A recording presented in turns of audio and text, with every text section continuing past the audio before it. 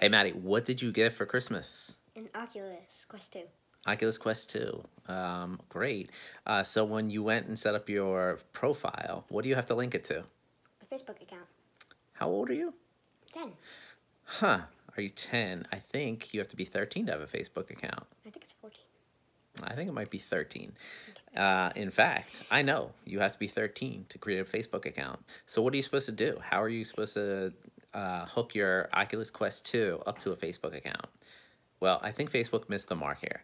I think they are requiring a Facebook account for various reasons, which I'm not going to get into. But if you are under 13, how are you supposed to play Oculus games? So I think the solution is for now that because Maddie is under 13, he is going to have to use my Facebook account to play on the headset.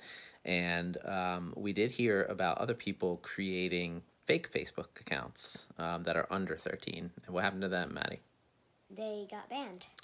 They got banned, right? And any of the purchases that they had made prior to getting banned, and if they were to get reset up with a new account, they lost. So if you spend 50 or 60 bucks on games for your Oculus, and then you got banned because Facebook did a age verification check, then you lose all your games. So good luck, guys. Just make sure that if you're under 13 and you're setting up a Facebook account, or you're a dad like me who's trying to set it up for their kid, you're just going to have to link it to your Facebook account or somebody else's Facebook account that has a verified age.